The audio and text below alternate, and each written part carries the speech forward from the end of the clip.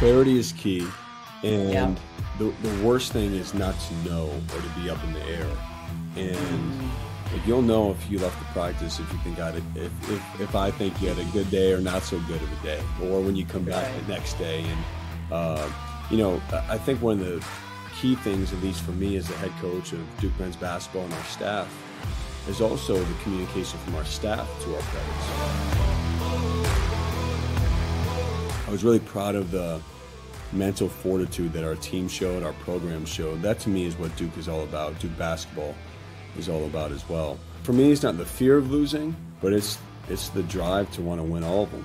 And even though if that's not realistic or tough to do, you still strive for that.